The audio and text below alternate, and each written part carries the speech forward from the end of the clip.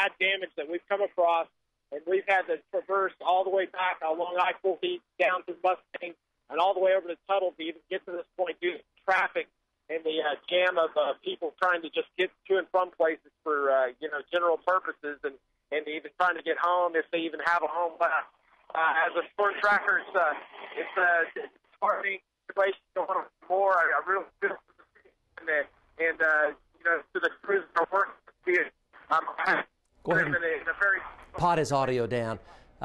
Mark, your audio's really up and down there, all the modulation from all the traffic on cell phones. But Mark is in Newcastle. This is where it first set down, about 150 yards wide is what he said. It set down fairly small but intense, and then went to large and violent. That was the progression of this tornado. But this is very close to where it originally set down between here and Bridge Creek, a little further back to the southwest. Kevin and Linda, again, there is a severe storm in eastern Oklahoma County, but the hail size is down to dime and nickels. It is not tornadic. There's no tornado warning anywhere near Oklahoma City. It is dry and more and will stay dry down there, but by about sunrise, there may be a shield of rain coming up, and I'll keep looking at the latest data to see whether or not that is or is not going to happen for the folks who are down in Moore. Okay, they're going to want to know, and we know you'll let them. Thank you. And of course, as the hours go by, the chance of finding survivors in the debris lessens. If you were with us about 12 minutes ago, Lance West reported that authorities on the scene at Plaza Towers Elementary have confirmed the deaths of 7 small children in that school. They had sheltered in place as the twister approached Moore and did not survive. Unfortunately, Lance says they could expect to find as many as 30 more bodies. Pray for those parents. Let's go to Sarah Stewart. Sarah has also been covering, Sarah Selly is now on the scene of the Plaza Towers Elementary. Sarah, tell us what you're finding out. Well, good evening to you, Kevin and Linda. And, I'm coming to you for the first time because it took me about 2 hours to get here. I had to walk on foot and basically do anything I could possibly do to try to get here, along with Shauna, my photographer. She and I basically traversed a 15 or 16-mile block period of just devastation. Along the way, we've talked to a lot of folks, and we did speak with 2 students and their families, 2 of the students who were at Plasma Towers when this all happened.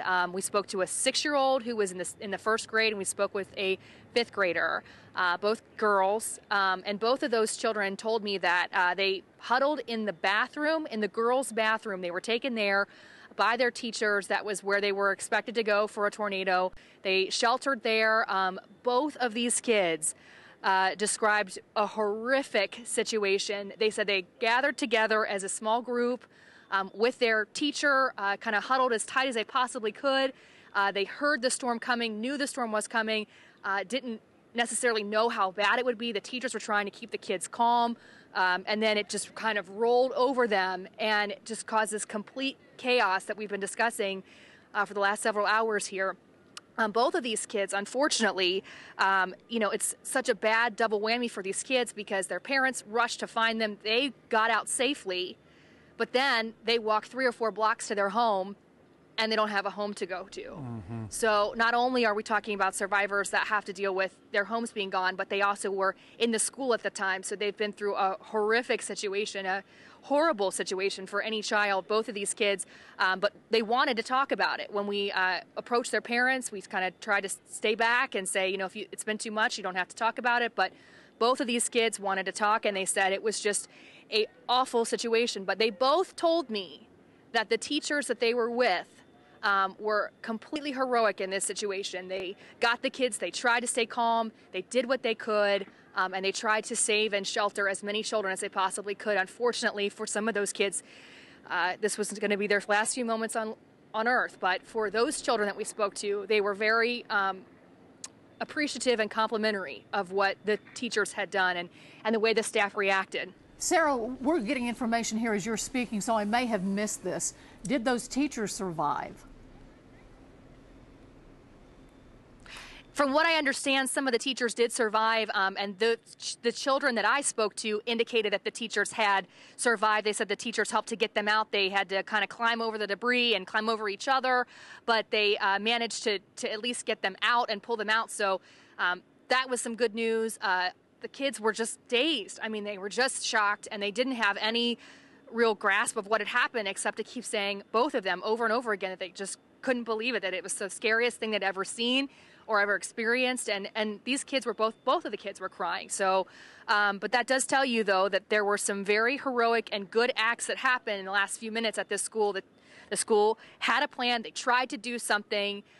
They took the best route that they knew how, and they tried to shelter the kids. It just didn't work out for some of these children. Well, they did all they could, heroic efforts for them, Sarah, as you said. And we had reports of some hanging onto the wall as the wind and that tornado rushed through that elementary school. Not much you can hang on to when an F5 really, goes through. Not really. And kudos to the teachers for doing all they could. We have some new information on another little one. We do. St. Anthony's Health East is asking us to alert you to the fact they're trying to find Jose and Sandra Rodriguez. They believe they have your daughter there at their facility. She is described as a 9-year-old female. They think she's your daughter. We hope this is great news for you. We hope that your daughter is well, but they need you to contact them immediately.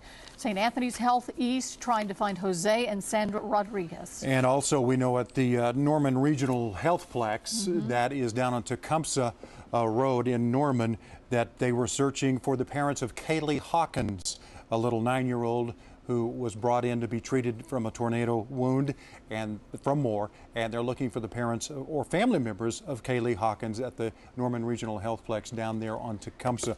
We also want to go back to John Welsh and Bob Moore Chopper Forum. He has been in the air for going on, what, 5 or 6 hours now, John, and the coverage you gave us as that storm moved into Moore undoubtedly saved lives. We wish it could have saved every life. John, are you with us? He might be talking to air traffic control He's got right a now. lot. He's got a lot to. There you go, John. How about now? Go ahead, John. Okay, yeah. Hey, real quick, yeah, we took off about 10:30 to shoot some damage, and so I've only got out one time, real quickly, to use the bathroom, but we're back here. As we're kind of backed out of this school here, this is the Plaza Towers. You can see the 2 big excavators that they brought in to kind of help expedite the process. There's a couple fire trucks here with some lights, and we do have a portable generator that also has lights on it as well. That you can see it right there in the right of your screen if you take a look at that. So they're set up here to continue this recovery effort here at the school here. We have multiple fire crews. They're continuing to increase. I'm seeing more people and more people every lap we take. Just a devastating story here, you know, for all these people that had kids here. You can still see they have the gang line wrapped up. They're still trying to expedite the process of moving that debris out as much as we can. But the roadways throughout Moore are still very congested. I see a lot of police cars and a lot of ambulances still running around. One thing to me, when we're doing these live reports with guys on the ground, I can still hear sirens in the background. So it definitely, you know, is very eerie right now as the sun starts to set. It's throwing some different shadows. You can see the definite texture of the ground where the tornado came through. It kind of changes the color tones. You have some definite, I mean, it's like sod that's completely just ripped up from the ground, from the track from Newcastle here to Moore, as we, you know, show you these shots of the school here. But if we kind of back out a little bit, we'll kind of give you some of the neighborhood, and you can just see the destruction. We'll back out, and then Travis will pan to the right, and it's completely destroyed. I mean, foundation, that's it. Foundation, a little bit of rubble on top of your foundation, and you're gone. You know, as Allie said earlier, people by the thousands were walking to the north, and I don't know where you would go. I don't know where I would go if my family was displaced by this. So it's going to be definitely a process throughout the night, and let's hope that they can get these recovery efforts taking place and get as much as we can get done in the next hour and a half, because after that it's going to be a crawl. Oh, and the anguish of those poor parents waiting. We have reported that 7 children have reportedly perished in that school. They are looking for as many as 30 more children who may be in that school. We have been focusing on that particular school because of the emotional tragedy of this whole situation. But the fact of the matter is there have been fatalities elsewhere around the Moore area. And in fact, there are search and rescue efforts going on in a 30-square-mile area right now. Do you see any other area, John, that has as much activity as that elementary school? You might not be May able to have hear lost us. him. John? Yeah, say again, Linda. I'm sorry. Do you? It's We've got been, a lot of traffic up here. I understand you're doing a great job. We're focused on the elementary school, but as you see from your vantage point in the air, are there any other areas of Moore which had approximately 30 square miles of devastation with as much activity as there at Plaza Towers Elementary? No, Linda, if you'll go, we'll kind of back out and I'll pan. I'll show you the next highest area. It's going to be in a neighborhood. It's going to be south, or I'm sorry, it's going to be west of 19th Street in Santa Fe. I see we've got two of those portable light generators. As Travis will keep panning to the left. Let me get him on track. Keep going to your left, Travis. And keep coming to your left. And the top of your screen right there, pan up. And zoom in right there on that intersection on the left part of the screen if you'll slide to the left. Perfect, right there. This is another area that has a high level of concentration of emergency efforts here. We've got several light sets set up here, a lot of ambulance and police, and as you can see, some stuff taped off. This is that other school, and I believe it's the Broadmoor Elementary School right here, which is just going to be on the north side of 149th. It's going to be the east side of Penn. So this is another area that there's a high level of activity at. We're unsure at this time if there's as many people that might be trapped in there like with the Plaza Towers Elementary School. But again, Linda, both of these are less than a mile apart. John, is it possible? Devastating news for these people. It could be Briarwood. Is that Briarwood School? Could that be possible? Sorry, yes, Briarwood. I'm sorry, I misspoke. No, that's all right. We just want to be clear. Keep in mind, John lives not far from this devastation. In fact, if you're just now joining us here at just a little bit after the 7 o'clock hour, John had to call his family and make sure they were in their safe room because it went just a few blocks from his house. And we're going to be checking back with John here in just a little bit. We want to go to Meg Alexander. Meg was on the scene of a tragic situation today. Workers trying frantically to rescue a mother and a baby and others trapped in some rubble there. She's joining us now live with more on what's happening and where she is right now. Meg? I'm still down here by the Moore Medical Building, and we're watching volunteers go to work now. And you're going to see, if you're anywhere in this area, a lot of people walking around with these spray paint cans, these volunteers, and what they're doing. If you can see the cars here in this hard-hit area, they're going through to see if bodies are in the car.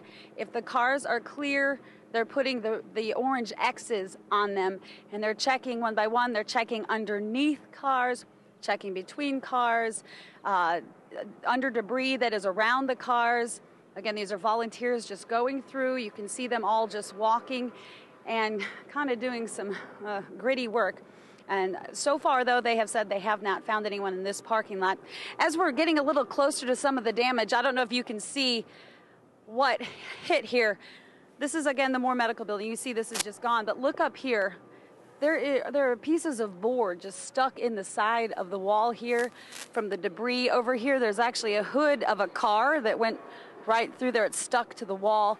Just shows the force. This is a medical building, so as we're walking through, we're finding all sorts of things. There are medical scanners, medical computers. I told you people have been looting, and you know it's because there are a lot of expensive things in a medical building. But we are just finding, electrical boards, all this type of thing all over here. You really have to be careful. Another thing that we are starting to come upon here, people bringing us pictures. Pictures are being found everywhere. And I know in the past we've had a system where somebody took charge of that and there was a place you could bring your pictures. I don't know if we have that yet, but I do know that I've been taking them and if there is someone at the command center, I think they may take them as well. But people are coming up with a lot of keepsakes and things like this. So hopefully we'll have more information on what to do with this type of thing. Okay. I'm Meg Alexander reporting live here near the Warren Theater. Let's go back to you guys. Meg, can I ask you two questions? Can you still hear me?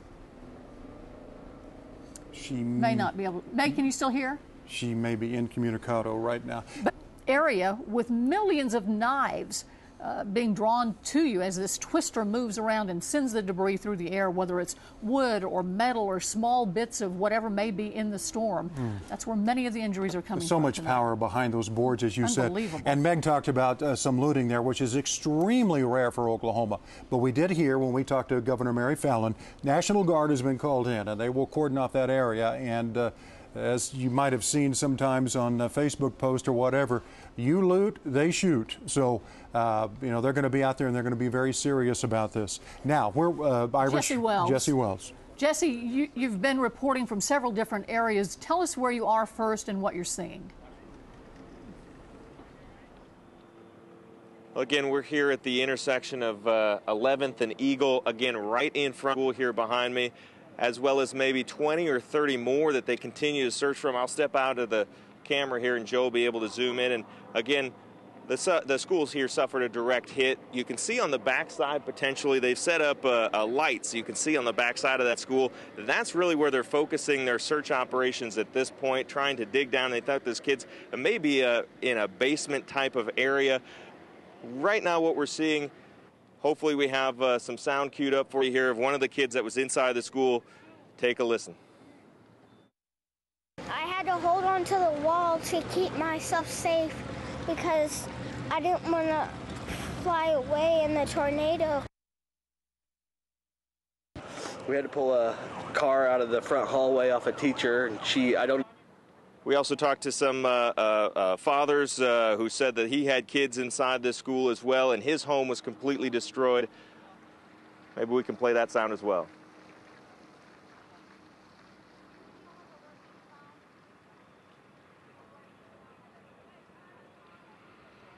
Now, it appears we may be having some technical issues. It appears confirmed inside this school, and the search and rescue operations continue.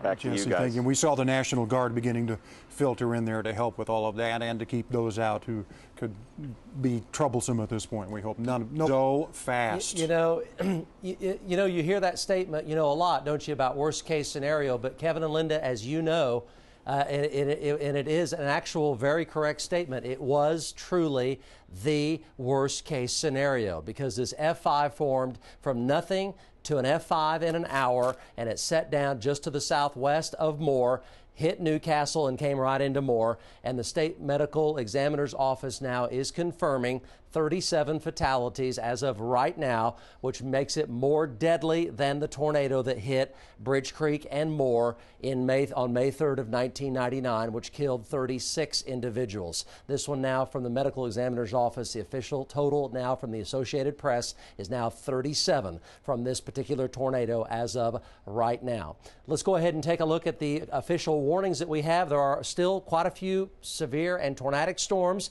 They are out of the Kfor viewing area, but there are 4 storms down here which do have tornado warnings on them south of McAllister. You folks in McAllister do get us on cable south of you right now. Important to make that out, south of you and pushing to the east, so it'll miss McAllister. Let's go to the storm tracker, and here is the activity.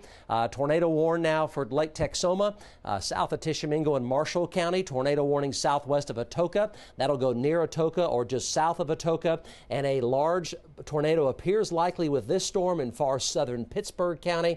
That's going to go into the mountains of the Talamina Drive, and obviously a dangerous situation. Here it is, almost sunset in the mountains and the trees and the hills of southeastern Oklahoma with really some vicious storms in that part of our state. This storm is weakened completely and is no longer severe as it dumped the hail over there in Nichols Hills. Now it is gone, and no rain or storms are approaching the metro right now, but Kevin and Linda, later at about sunrise, there may be a shield of rain coming up from the south, which would impact the Moore area. Back to you. Sure would not help, that's for sure. All right, Mike, thank you. A lot of groups coming to help the people in Moore and the search and rescuers as well. Feed the children among those. Aaron Engelke joins us right now. What are you doing and how can we help? Yeah, Linda, Feed the Children is based here in Oklahoma City, and anytime something like this happens to us right in our own backyard, we're just armed and ready to help. And so one of the things that we're doing is partnering with other organizations locally to provide immediate relief supplies, and also providing folks the opportunity to bring donations to one of our warehouses here in Oklahoma City. So from 8:30 to 4:30 tomorrow, We'll be accepting donations of diapers, canned goods, non-perishable food and snack items, water, and sports drinks. Aaron? Yeah. Excuse me, Kevin Ogle with you. What is that location? The location is 29 North McCormick. It's our McCormick Distribution Center near I-40 and Meridian. Okay. Now, you already have warehouses full of supplies, and those you'll start delivering now? Yeah, we've actually started delivering as of today. We've been partnering with the Salvation Army and the Red Cross to provide pallets of water and several donations of frozen lasagna for groups that need to provide meals on site. All right, Aaron, and that's good news to all those who need that kind of assistance for sure. And are you guys going to be, of course, it's hard to get down there, and they don't want anybody down there but rescuers right now. But will you all be in that area in the next few days with food and things like that? Yes, we will. Just as soon as we get all the donations pulled together, we'll be, arming all of our trucks and providing the relief that, all the victims need. Aaron Engelke, go ahead, Linda, if you have another question. No, thank you very much for your help, Aaron. We do appreciate you. Thanks so much. If you're just joining us, 37 now confirmed dead in the twister that hit Moore, Oklahoma earlier this afternoon. Search and rescue teams continue to look in some areas. What you're seeing right now is the Plaza Towers Elementary School, where as many as 30 children may still be in that debris. There have been 7 confirmed fatalities of our young people. And as Jesse Wells said so well, it's the emotional epicenter of this tragedy right now because of those little ones and the parents who sent their kids to school today thinking they'll be back home, and that's what they're having to deal with this evening. And we're being told by Lance West that there is a central area where the parents are being gathering, and emergency officials are going to keep them updated on what is now, unfortunately, tragically, a search and recovery effort, not a search and rescue effort. Also, a second elementary school was as well destroyed, Briarwood Elementary. It's a few blocks from this location. John Welsh has shown you that scene from Chopper 4. There are 2 scenes that are being lit as these efforts continue tonight, and they are the 2 schools. One, of course, Briarwood, and the other one where you're looking right now. Mm-hmm. Now, you have been sending in many of the photographs you took as this storm moved into your area, and we're just going to run through some of those right now. We appreciate your input, and we appreciate the pictures.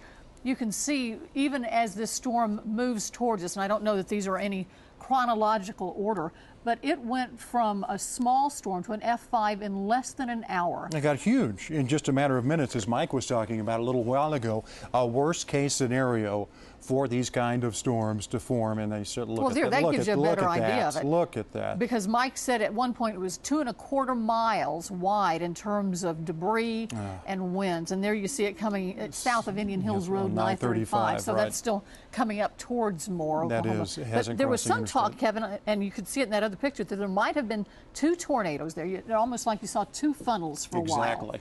And there you see some more. This from Joy Menez. And more of the debris that was scattered about. This is from Jonathan Carter. We don't know exactly where this is. We're presuming it's Moore, Oklahoma. And I think we're looking at water there that's building up. Of course, it came with a lot of rain. That's typical of what we're seeing in Moore, Oklahoma tonight. Just rubble.